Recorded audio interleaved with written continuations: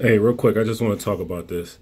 I was scrolling through social media and I saw that people are laughing at Young Jock for driving Uber. Me personally, I don't think that's funny at all.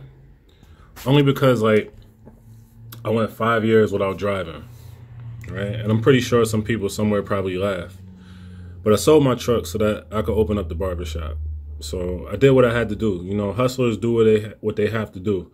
And I'm pretty sure, like, Young Jock is a hustler, you know what I mean? Like, he's been on Love and Hip Hop, he's made hit records and stuff like that.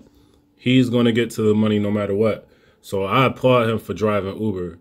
That's better than running up in a bank or something of that sort, you know what I mean? So before you laugh at people in their situation, look at your own situation.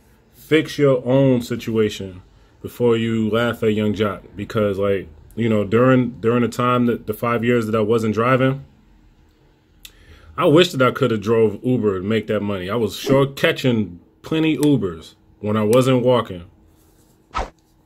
So I say all that to say this: remain humble and focus on you. Don't laugh at the next person for getting to their bread. All right.